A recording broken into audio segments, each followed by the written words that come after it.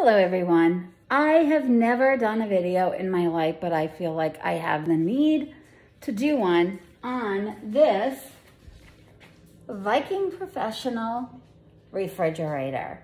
Now I'm wearing a mask because I really don't want anybody to recognize me, but I'm struggling to breathe, so I'm gonna have to take it off. We've had this Viking refrigerator for probably about 2 years now, and I have to tell you, it's a big clunker. It's beautiful to look at on the outside, but when you go on the inside, it's a good thing I've been cleaning it out. So that's what's prompted me to do this video. You see way there in the back, we have this sticker right there. It doesn't come out. I think it's just like melted into the actual refrigerator itself. We have, oh, the drawers. I did not put the drawers back in. The drawers are all cracked, and they are cracked. I don't know why. They just break very easily. See? See, they're all like this.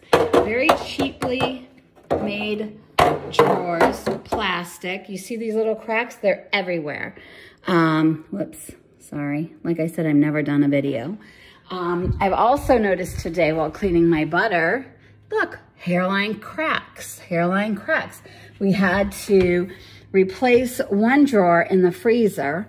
Also, all of these LED lights, you can see this one popped back on while I was cleaning it, but this here, they're still burnt out.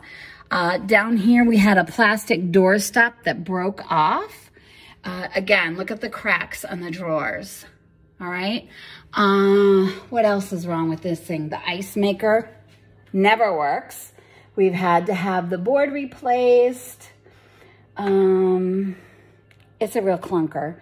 I do not recommend you guys buy this. It's so pretty on the outside, but it's such a piece of crap. We had a KitchenAid before this. It was about 20 years old, and we've only had to replace a couple things on it in 20 years. So that's my review on this Viking. I haven't cleaned out the freezer yet, so I can't take you in there. On the Viking fridge. Bye. Don't buy it.